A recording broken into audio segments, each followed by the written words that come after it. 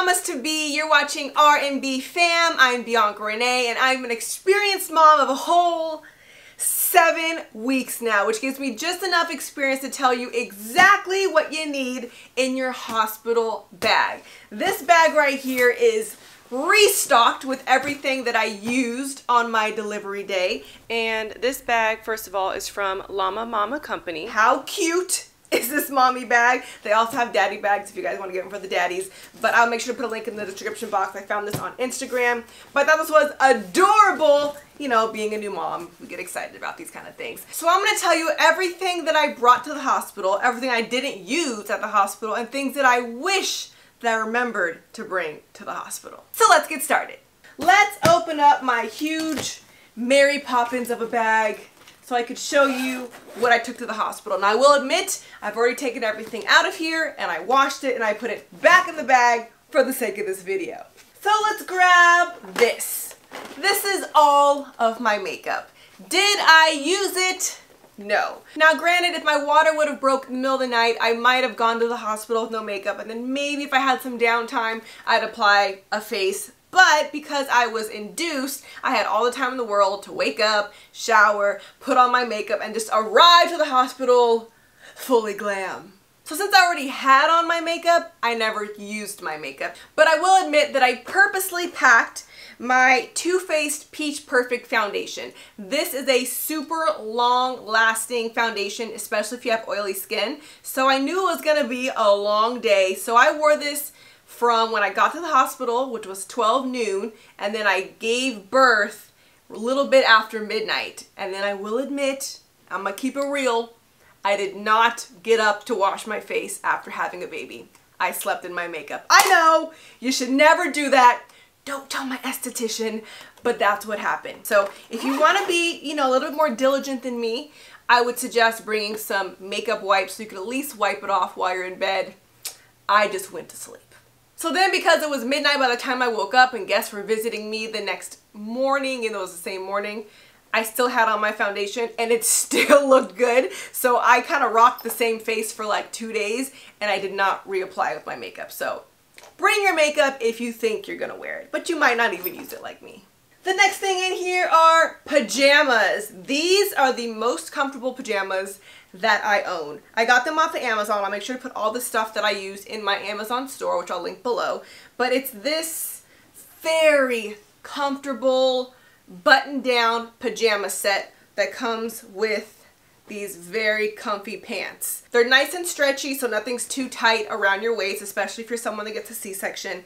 And I like that it has the buttons going all the way down because now we're learning how to breastfeed and you want to do skin to skin. So that way you can just unbutton it and voila, you are ready to go versus trying to lift up a t-shirt or just not have a shirt on at all. So I wear these every day at home now and I just absolutely love them. A robe.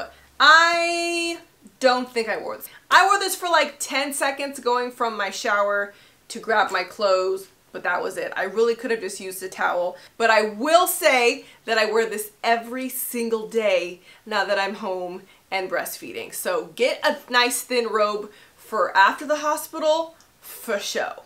A towel. I did use a towel. I did take a shower at the hospital. So I got in Friday at noon and then I gave birth a little bit after midnight Saturday, and then I left Sunday morning. So that Saturday evening is when I finally took my first shower, and I did use my own towel versus those very thin ones at the hospital. But they do have a towel. You don't need to bring one, but I was glad I had my own. Nursing bras. Definitely bring a nursing bra, especially if you're planning on trying to breastfeed. I would say wear one to the hospital and then pack one as well. These are also from Amazon. They're super comfortable and this is all you're literally gonna wear for the rest of your life. No, but this is all I wear every day now. I had 3 of them initially. I just bought like 5 more because this is something that I wear every day. This is the new mommy wardrobe. So you will need some nursing bras if you're planning on breastfeeding. So maybe buy 3, make sure you could do it, see how everything goes in the breastfeeding department, and if everything's going well, stock up. My blankie! I brought this very comfortable large pineapple blanket because I wasn't sure if it was going to be hot in the hospital or cold, but for me it was really cold. And I did notice that when you get an epidural, sometimes you can kind of get like the chills. So I was so cold, and the hospital blankets are just thin and don't really do anything. So I was so glad that I brought my own blanket. And you see this in our delivery video, which you guys can go watch if you haven't seen it yet, but this was used the entire time at the hospital. My own satin pillowcase. Of course, for those of you that follow me on my beauty channel, BiancaRenee Today, I tell all of my curly girls that you have to sleep on a satin pillowcase. And things don't change just because you're having a baby. So yes, as many of you noticed, I did bring my own satin pillowcase so my curls would not be frizzy during delivery. Good old adult diapers. These are Always Discreet boutique underwear that have a built-in pad. I was told that these are gonna be the new, you know, Savage Fenty for me, but I actually did not wear these because the hospital gives you everything you need for the whole postpartum pain that you're going to experience if you have a vaginal delivery. So what the hospital gives you is these disposable underwear, and they give you like the pads, and they give you like spray, and they give you everything you need to help down there. So I just wore these, and I preferred these over everything that you could possibly use. So I know some women love these little diapers, maybe for when you get home, but I did not need them at the hospital because they gave me these instead. So with that being said, I did bring some, you know, very cute full coverage granny panties, but after vaginal delivery, I did not see normal underwear for a while. It was just pads and those diapers. So these also did not get worn at the hospital. By the way, if you're watching and you're someone that had a C-section, please comment below and let me know what was important for you to have in your hospital bag when you gave birth, just so we can have everything covered in the comment section. A scrunchie! Always bring a scrunchie. I didn't want my hair down during delivery. I wanted it to be up and away because you're like pushing and you're sweating, so you want your hair just up and out of your face. So that's why you should always have a scrunchie on you. Socks, little socks with the little rubbers on the bottom. These aren't mandatory. I didn't do any walking, once again, because of the epidural, but if you are going to be walking around the hospital because you're trying to like get the baby to come down, or I don't know what, you don't want to slip. So it's nice to have the little rubbers on the bottom so that you don't slip. But many hospitals also provide these socks for you. So if you don't want to bring them, you'll probably be fine at the hospital. An alternative option to socks would be to bring your own slippers. Because I didn't do any walking, these did not really get worn, maybe for 2 seconds from the bed to the bathroom, or I had on socks, one or the other, but you probably don't need both, but feel free to bring whatever makes you feel comfortable. I got these socks and these slippers also off of Amazon. A hospital gown. Now this is for those of you that are extra like me. My friend who's a nurse, shout out to Nav, told me, ew, don't wear the hospital robes, those are gross, I'm gonna order you a cute one. So she ordered me my very own hospital robe off of Amazon, which looks like this. So it is much cuter than the normal hospital robes, and it does open completely in the back, so they could do what they gotta do and lift it up and, you know, give you your epidural, whatever you need to do, like a normal hospital robe. Funny enough, a lot of the nurses were so confused as to why I had my own robe. They're like, well, it's gonna get dirty, are you sure you wanna wear it? And I was like, yeah, I bought it for this exact moment. I'm never gonna wear it again if I don't wear it today. But then, you know, as more nurses came in, I was getting so many compliments for my cute robe. But they were right. It did get very dirty. It got kind of bloody. So then after everything, they had to just like put it in a bag for me to take home to wash. So if you're gonna take pictures or film like I did, it is a much cuter option. Totally not mandatory, just for us that are a little, you know, extra, want to be cute at all times. But if you want, I would suggest maybe wearing the ugly hospital one during delivery. That way, if it gets all messy, they could toss that one, and then you could put on your cute one for photos with the baby afterwards. So keep that in mind. My toiletry bag. All right, let's see what's in here. This is from Base, Shay Mitchell's cute brand. This was actually a gift from Not Your Mother's. Thank you.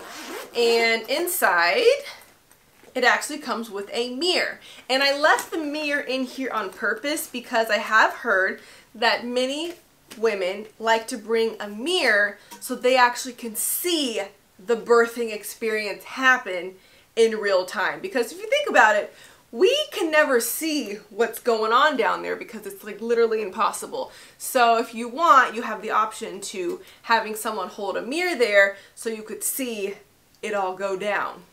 I don't know if I wanted that. It sounded weird before everything, but now it's like, hey, what did that look like? Obviously, bring your toothbrush, your toothpaste, your deodorant, your face wash, moisturizer. Your skin does get a little bit more dry after pregnancy, I've noticed, at least for me. Chapstick. Chapstick was probably the #1 thing that was recommended for me to bring when I asked you guys on Instagram. If you don't follow us at RnBFam, and my personal page is at MzBiancaRenee. But I was like, what's the big deal about chapstick? But your lips do get very dry. I had to get oxygen during my delivery, so that oxygen mask was just really pumping air, making it extra dry. So I did use my chapstick. I brought my favorite mousse by Not Your Mother's Curl Talk, and I also brought a little bit of gel for my edges. Baby hairs did not get laid, and I did not do my hair, so you could bring hair products if you want. I was not about to do my hair after all that. I also brought some nipple cream, which will be your best friend those first couple weeks after delivery if you are breastfeeding, but the hospital also gives you some, so I did not need to bring this, but I did use it once I got home.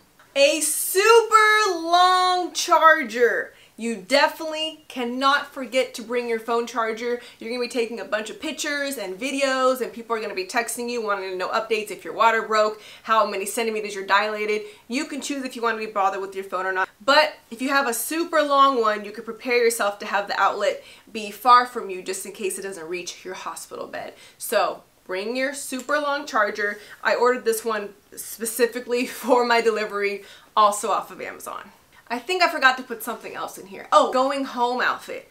I packed, which I just can't find at the moment, but I packed a long maxi dress. I was told that you might not want to be bothered with tight pants after delivery, especially if you had a C-section. So I was told that it might be comfortable just to wear a nice loose gown home. But for me, it was raining and that was like a spaghetti strap dress, so it just was not about to look cute with my nursing bra, and it was cold. So I ended up wearing my husband's like big baggy jacket over this long maxi dress. Probably wouldn't have worn that home if I had the option to change that now. I did pack some leggings and like a baggy t-shirt. That probably would have been a better option. Oh my gosh, I almost forgot about the baby stuff. How long are we allowed to blame things on pregnancy brain once we're not pregnant anymore?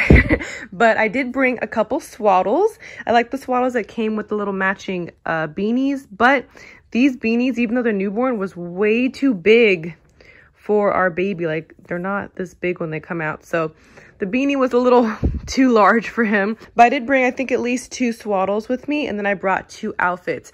I wanted this to be his coming home outfit, which says, "Welcome to the world." It's a little, like, pajama set with footsies and a matching beanie. But this was actually too big for him, so he didn't even go in here, even though he was 8 pounds. And this is a newborn size. So that was a waste. The beanie was also like floating on his head, so this was too big. But the hospital does give you little clothes for the baby to wear. So this is like a little like vest shirt that he was in for majority of his newborn days. It has the cute little covers for his hands so he doesn't scratch his face, which I like. This little button makes it easy to take on and off.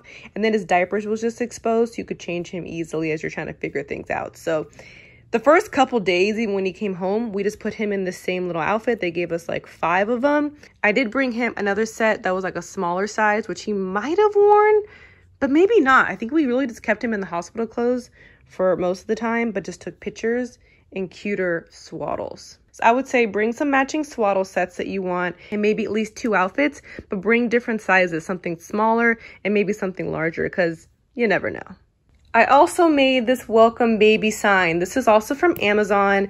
I pre-made all this part, welcome baby, the baby's name, born. So once he came, I think I had a friend just pop on the correct date and time and pounds. And this is the cute little thing to have just for photos. Now, one thing that I forgot to pack was my boppy pillow. This pillow became my best friend throughout my entire pregnancy. This is what I slept with, but I also used it during birth. I had someone actually go home and get it for me because the pillows at the hospital were just so uncomfortable. And I watched a bunch of hospital bag videos, and many people said to bring your own pillow, but I was like, it's fine. Like, I'm not bougie over pillows. It's a pillow. I'm sure it's gonna be fine at the hospital. But it was very uncomfortable. It was like sleeping on a piece of paper. So I was so glad that I had my own pillow that was way more comfortable, and I even slipped my satin pillowcase over this, even though it's not the right, size or shape at all. But I made it work, and I was so glad to have my pillow.